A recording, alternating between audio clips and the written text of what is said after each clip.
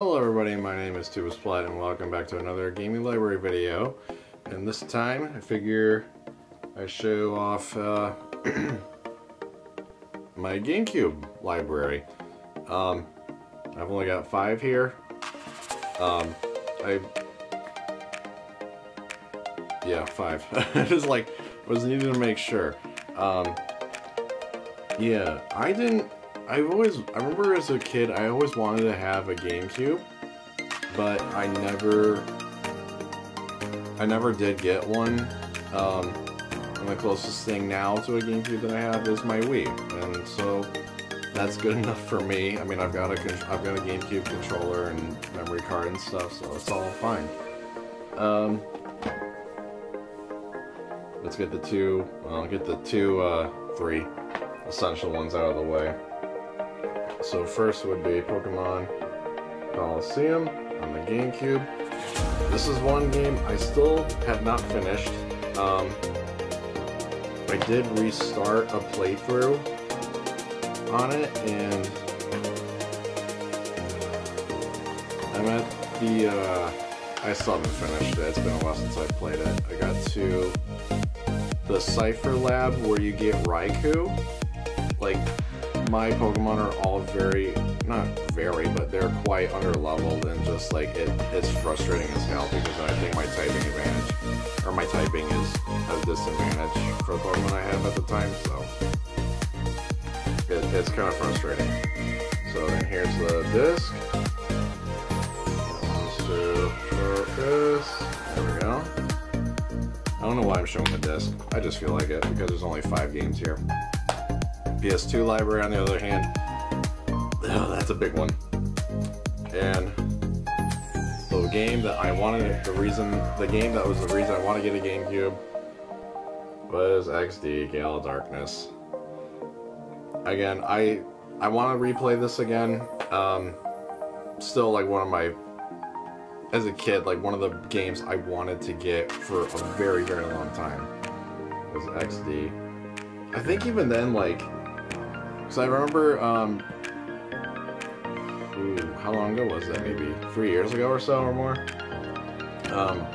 Some friends of mine and we went to a Destiny mall in Syracuse, and there was a game store in the mall. I don't know what it's called, but they had, I think they had Colosseum for sale, or both. They had both for sale, but like, I think it was probably Colosseum more than XD, or I don't know.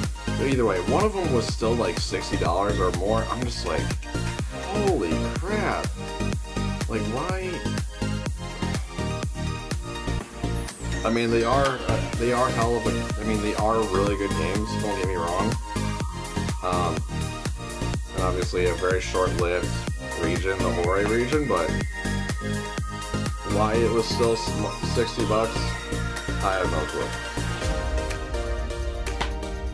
I always thought I think the only reason I wanted to get XE so bad is because Shadow Lugia, I mean, just look at him. He's so cool.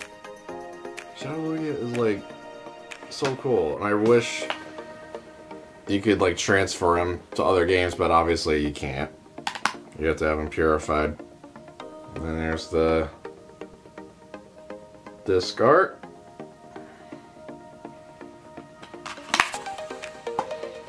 And then another GameCube staple is Luigi's Mansion. I love how the camera immediately recognizes Luigi on the facial recognition. If you don't know what Luigi's Mansion is at this point, oh boy. So, I'll show the cover. This cover art, pretty cool. I have replayed it a couple times, and I do have Dark Moon, and I'm very looking forward to Luigi's Mansion 3, or whatever they want to call it. I know that's just a working title, so it's like Mansion on the Switch. Now, this game was shown in, I think, my Retro Haul video, the first one. I know I haven't done one of those in a while. Metabots Infinity. I did play this game a little bit But I figured I wanted to watch the anime all the way through first before I played it, because I started to watch the anime and then I stopped, and then I got this, and then I'm like, no, I need to like watch it all the way through, because I remember Metabots as a kid, and just that was my childhood, was Metabots. What is it that they say in the intro, the opening for Metabots? Seems like they say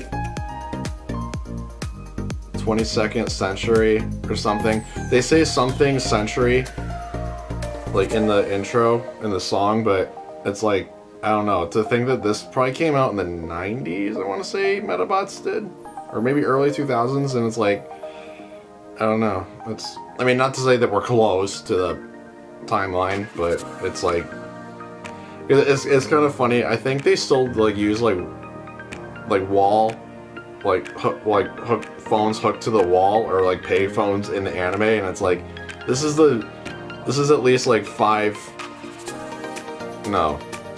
it's at least maybe like 100 years after our time, but it's like they still use payphones. It's like, it's ridiculous to look at it now.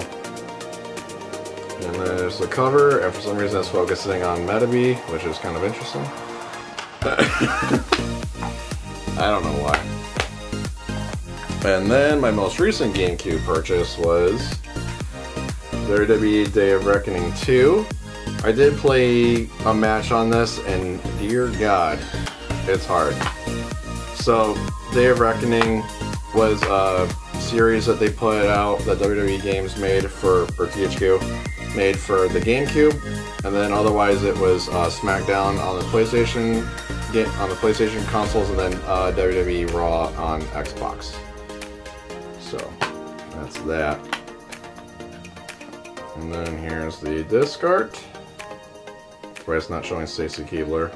So, otherwise, that's going to be it for this video. I hope you guys enjoyed. If you did, make sure to drop a like on this video, and to stay tuned with more videos like this, as well as Let's Plays. Make sure to subscribe, hit that bell notification button. Thank you guys so much for watching. I'll get you guys next time.